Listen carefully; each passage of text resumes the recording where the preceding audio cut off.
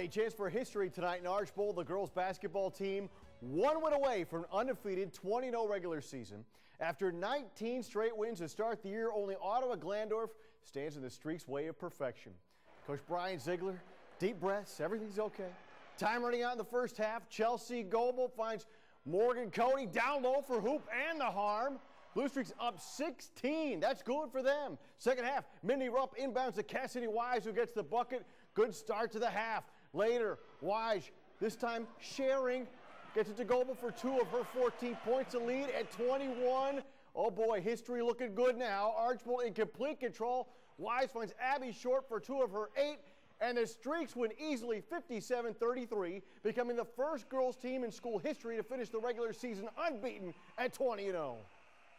Our 5 seniors led us tonight, and just can't express how much this means to our team, our school. It takes a lot of dedication, on and off the court, out of season and preseason, it's a lot of dedication, so it really paid off, and I'm so happy personally for all the hard work I put in and all the hard work our whole team put in.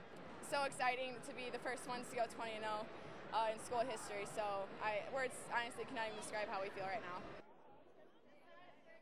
Congratulations to the Streaks. All right, staying out west, Wauseon hosting Rossford. Wauseon looking good in the first half. Alyssa Reed goes baseline and gets the friendly roll. That's good. Then Lady Indians applying some pressure. Bailey Kriegerin. Fast break, keeps it herself, hits the jumper. Indians win 45-29.